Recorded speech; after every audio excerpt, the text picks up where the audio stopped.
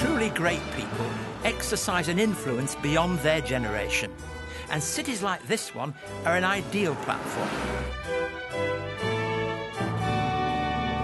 But we don't begin here at the heart of London. We begin in a town in the north of England. John Wesley was born here on the 17th of June 1703.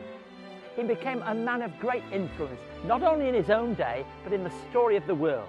He was so driven by this search for personal and social holiness for all of his life, but it was never just about him. You know, it involved actually caring for the people around him.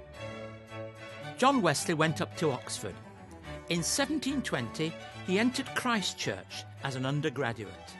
He was certainly one of the cleverest men of his age. This is why I think he was the Oxford person who made the biggest difference to the world. John Wesley could come alongside and get on with everybody from the aristocrat to the beggar, and seemed to have a natural rapport with people of all kinds of social classes. They weren't the posh people, they were the poor people, they were the despised people. But John Wesley gave them a message of hope. He was listened to by people who drew from his example inspiration to achieve what this grand vision he was telling them about was all about.